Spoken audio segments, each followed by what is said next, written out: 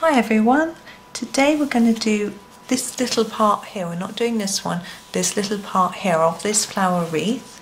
This is from World of Flowers and my version is actually in Johanna Basford's 2021 weekly planner. Now this flower here, this bit and this bit, I think is a Kangaroo Paw Australian flower, I think. I'm not 100% sure, but that's how I'm going to colour it. So I'm going to start with a really bright and vibrant orange colour, number 2. This is from my Staedtler Ergosofts, which is what we've been using for all of this picture. And from what I can gather, this part is going to be quite orangey. Now I have been very lucky enough to go to Australia, but I didn't see any of these while I was there.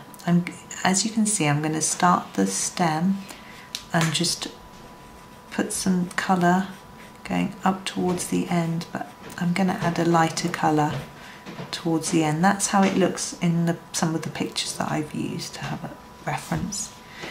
Now, when I went to Australia, it was winter, so there weren't any of these many flowers around. Did still get to go in the bush and look at the sort of what plants and things. It's a long time ago though. Okay, I'm going to go for a lighter shade now, but I'm going to jump down 2 shades. I'm not going to go for the next orange. I'm going to go for a lighter one, which is number 4. And I'm going to go all the way over the top of this and then take it almost to the tip. Yeah, gosh, I don't like to say how long ago it was when I went, but let me think, I must have been 24 or 5, crikey. I am now 47. That's quite a long time ago, wasn't it? Wow. I had a great time though. There for about 6 weeks, maybe a bit longer. Can't remember now. But it was lovely. I'm going to use this sort of peachy colour, number 43, to finish them off. Yeah, I've got an aunt out there. She very kindly puts up all of that time. My parents, my sister and I, and my gran.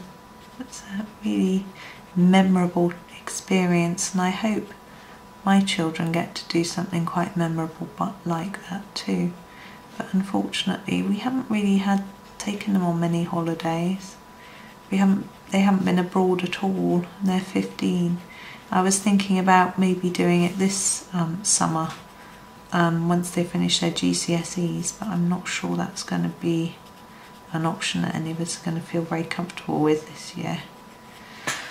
So we may just wait for a little while longer. Now the stems of these, they look quite bright, but I'm going to actually do them this colour, the number 50. If they end up looking too bright, I'll tone them down a bit, but I think they look quite bright. So I'm just doing an even amount. I'm not sure if those bits should have been reddy orange, but anyway, I'm not familiar with these plants. I do remember we had a tea towel with some Australian plants on, which my aunt sent to my mum once. That was always great fun. Now I'm looking down here at all these stems and stalks and trying to work out which ones are the grass and which ones are this. And I think that one, now this is always a little bit tricky, that one and that one. And I think these two are this grassy bit. And I wonder if this grassy bit are actually part of this plant, whether they should be this colour as well. I think they should. I'd do them all the same. Let's just go for it. Because I was going to do that grassy bit the same as this, and I still will, even if it's supposed to be the leaves of this. I'm going to do them all the same colour. Now you can see I'm not shading here. I'm just using this one colour. I like it. I think it's looking good. That's why I'm not going to try risk spoiling it by adding anything else. Got these here as well, and then I don't know if you can see those. You can. So just doing these as well.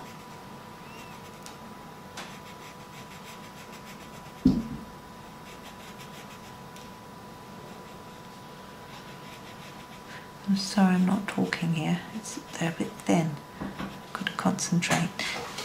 Anyway, there we go, and I'm going to do this leaf bunch here. Now this is for this flower, but I completely forgot to do it, so we'll do it now. Now what we need is a colour which isn't the green we just did and isn't that green, so we need something quite dark. So I'm going to grab this colour here, it's a bit blunt, we'll see how we go with it, which is number 5, and I'm just going to do a gentle layer across the whole leaf like I do sometimes while I'm thinking about what to do with it. And I'll talk you through my thought process. Now what I'm thinking is, do we make the tip darker? Do we make the base darker where it's meeting the petals? And I'm also looking at this overlap bit here. What do we do with that? And we've got this sort of vein or whatever this is in the middle. What do you call that? I'm not sure. Do we emphasize that by shading either side of it to make it look like it's three-dimensional, or do we just sort of colour over it and ignore it? These are all the questions that are going through in my head as I'm colouring.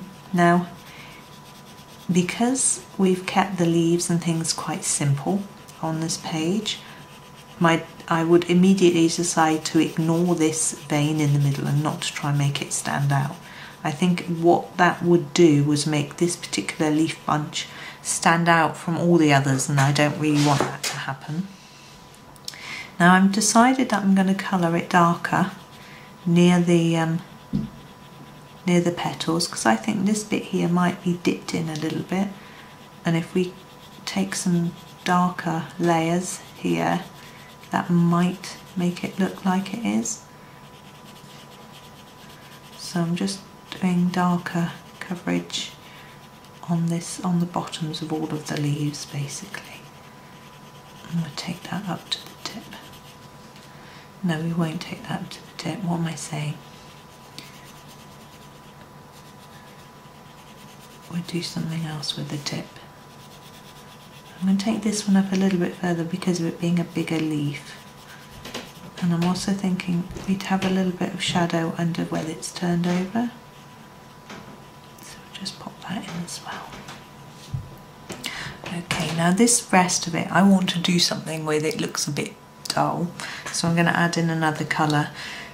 Now I've got a choice. I'm going to use this one, number 50. We have used it here, but it's going to look quite different once it's mixed in with this. So hopefully it won't look too much the same. If it does, we can put a bit more of the dark green on top. Now all I'm doing is adding enough so that it covers most of the white. Well, I say most of the white, as far as I can see. Now you're zoomed in more than I am, you see it better than I can. So there's probably loads of white showing, but it's just, it looks more finished in my head. Now the overlap bit I have left, I need to keep talking about it so I don't forget it entirely. It would be very like me to think I'd finished. Now I don't want that to look as bright and vibrant, so I'm going to just do a little layer of this. I might go back to this dark green, the number 5, sorry I'm covering it over, and just do a little tad more of that on it. I don't want it too dark, I'm pressing ever so lightly. I just want enough to make it look finished, but not a vibrant shiny colour.